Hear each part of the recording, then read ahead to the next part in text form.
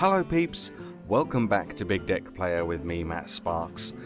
This week we are taking a look at a Paladin deck called a Secretadin. And here we are, this is the deck list for the Secretadin. It's not an easy word to say, particularly. So this is it. It's a pretty cool deck, I've been having a lot of fun with it. I've found that Paladins have been a little stale recently. So the introduction of some new cards from Goblins vs Gnomes was much needed. So let's take a look at the list from top to bottom.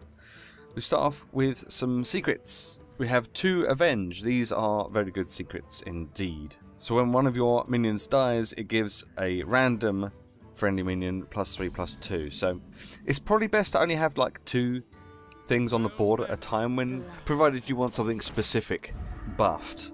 It's probably best to only have 2 on the board. That way, when one of them dies, the other one's going to get buffed, and vice versa. If you have 3 or 4 minions on the board, then there might be something that's not so strong that you don't really want to get buffed that might get buffed. So play these cautiously and decide when's best to use them. And then we have 2 more secrets in the form of redemption. So when one of your minions dies, return it to life with 1 health. Now this can be really useful on all sorts of different things in this deck, and we shall have a look at some of those now. We have 2 Argent Squires.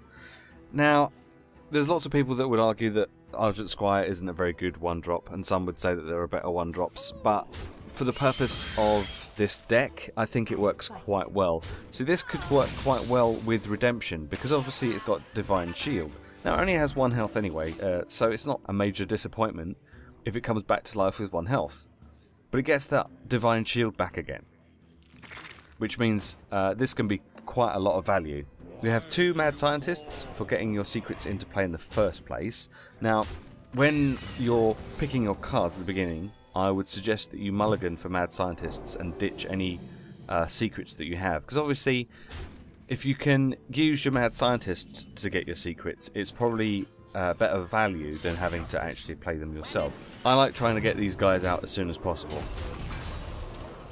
We have 2 Shielded Minibots, also for 2 mana. These are great, especially again with the Redemption and the Avenge. With an Avenge on them, they can become a 5/4, which is amazing. And with a Divine Shield as well, it's like, ugh, so good.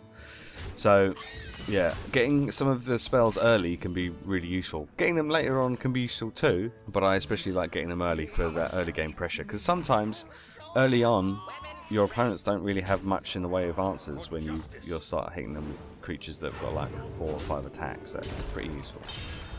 1 Coghammer. Try and get this in your mulligan, in your opening hand if you can, because it's fantastic for early games. It does only have 2 attack, which is not all that great, because some things you want 3 attack for to get rid of, but you know, beggars can't be choosers. But the fact that it gives friendly minion Divine Shield and Taunt, so you might have a shielded minibot out, you use it to attack something, the Divine Shield goes, then you can Coghammer and you might get that shield back again. Admittedly he does have Taunt then, but you get that Divine Shield back again, which means extra value from your minions. Awesome card. We have 1 Divine Favour, because there's not a huge amount of card draw in this deck. There's this, and which is great against like hand locks and stuff, fantastic. And then there's this, the Acolyte of Pain. Again, if you can combo this with either of the spells, either of your secrets, this can be potentially great value. Getting an Avenge on the Acolyte of Pain makes it a 4/6, which means lots of potential card draw, which is great. And obviously, if it comes back to life with 1 health, then that's an extra card you're going to get. So that's not too bad either. We have 2 Aldor Peacekeepers, because sometimes you just need to limit the amount of damage that things are taking. Plus, if you change an enemy's attacks to 1, it means if you've got an Acolyte of Pain out, then that Acolyte of Pain can get more card draw from it, which is really, really useful. 2 True Silver Champions, because what would a Paladin deck be without a True Silver Champion? Or 2 in this case.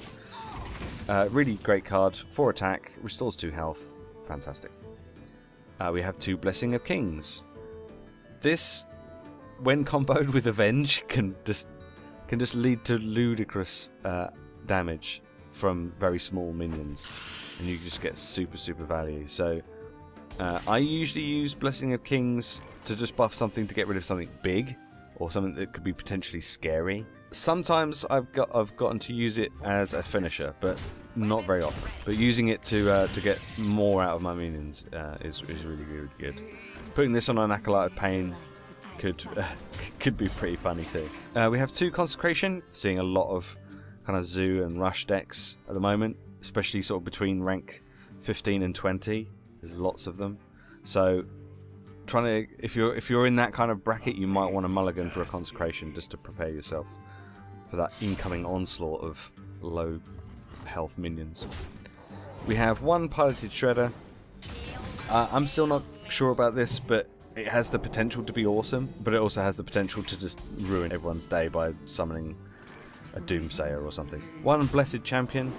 This can be really useful. I've not really used it an awful lot, and the only times I've felt like I should use it is in cases where it's really not worth spending 5 mana to get rid of like 1 or 2 creatures. This is usually used for finishers. Nice combo with Blessing of Kings too, so you can buff something up with Blessing of Kings and then double its attack as well, and all of a sudden you're hitting stuff very hard indeed. 1 Antique Heal Bot, because you need a little bit of healing. We get a little bit from True Silver Champion, but not an awful lot. Especially as I've seen a few warriors using Iron Juggernaut of late. This can be really useful to kind of counter that mine that they give you. 2 Sludge Belchers, because Sludge Belchers are awesome. I think they're in almost every deck that I showcase here. They're awesome cards, and you should get them if you don't have them already. 1 Piloted Sky Golem, so this is like the big brother to the Piloted Shredder. Again, has the potential to be really awesome, summoning you a random 4-cost minion, but also has the ability to be terrible. So, but a 6/4 is probably pretty good stats, so it's not too bad. We have 1 Sylvanas Windrunner, because Sylvanas is great getting that mind control. This can also be really useful in combo with the Redemption. So when it dies, it comes back to life with 1 health, which means you get to take control of another random enemy minion, which is awesome. And then finally, we have Tyrion Fordring. Tyrion Fordring, comboed with a Blessing of Kings, makes him a 10/10. And then if you were to put a Blessed Champion on top of that, that would make him do 20 damage. Just saying, that's a pretty awesome finisher.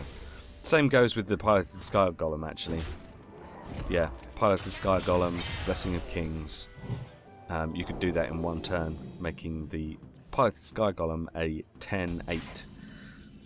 And then the next turn you could Blessing of Blessed Champion to buff it even more. So there's lots of potential ways to finish off your opponents. The Sky Golem, Sylvanas, Tyrion all got quite high attack already, so buffing them and making their attack do more is going to be fun.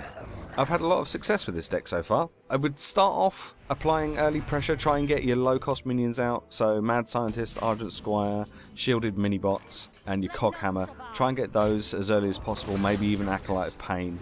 Aldor Peacekeeper not so much, but they're also really good to try and get fairly early on. But yeah, you try and get your Mad Scientists out as quickly as you can so that you don't have to spend mana on actually playing your secrets. But if you do have your secrets in your hand, then make sure you use them wisely. This has been a great deck. As per usual, if you try this deck out, let me know how you get on. If you make any videos using this deck, feel free to link them to me on Twitter and I'll be sure to check them out. If you have any suggestions for decks that I should be looking at or showcasing, again, feel free to tweet me and I shall take a look at them. Thanks very much for watching. I shall see you next week for some more Big Deck Playa. Thanks again. Bye bye.